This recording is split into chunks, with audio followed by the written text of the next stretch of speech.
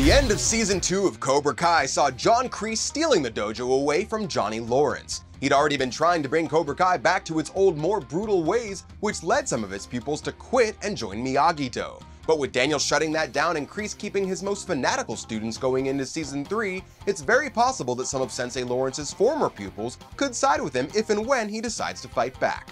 I'm Greg Elliott with Screen Rant, and here are all the characters who previously bailed on Cobra Kai and might side with Johnny in Season 3. If I'm extra hard on you, it's only because you have the potential to be better than I ever was. Yes, Sensei.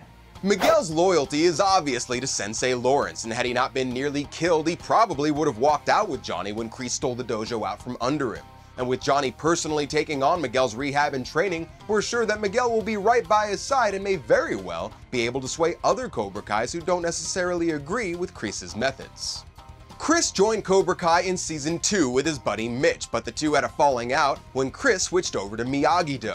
Mitch went all in on Kreese's no-mercy philosophy, but that didn't sit right with Chris, and while he did beat Mitch at the big West Valley High fight, with Miyagi-Do now closed, he could now join up with Johnny if he still wants to pursue karate. Who's badass now? Against all odds, Dimitri managed to beat his former best friend Hawk in the big brawl, but before Dimitri reluctantly joined Miyagi-Do, he did first try to get in with Cobra Kai, but wasn't able or willing to perform any of the physical aspects of learning karate. But getting one over on Hawk might have given him some new confidence, and he might decide to give training under Johnny another chance in Season 3. And Nathaniel, one of the youngest kids in the show, also left Kreese's dojo and joined Miyagi-Do while his best friend Bert stuck with the black and yellow. Their standoff during the Season 2 finale ended with a stalemate as security got involved, but like Chris, with Miyagi-Do shut down, Nathaniel could also decide to follow Johnny if and when he opens up a new dojo. You're not afraid of these losers, are you? No. Good, because when I'm done with you, you're gonna be sending a message back. Only it's not gonna be with your keyboard. It's gonna be with your fists.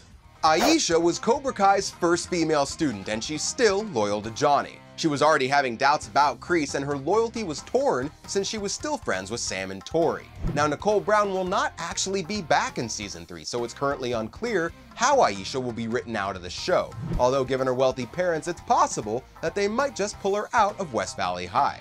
But if Aisha does return in Cobra Kai in Season 4, expect her to join back up with Johnny if she wants to continue her training. Most characters in the Karate Kid and Cobra Kai franchise have been members of Cobra Kai at one point or another, including Daniel, but the Season 2 finale threw everything up in the air, and Season 3 definitely looks to be upping the stakes with Kreese's takeover of the dojo.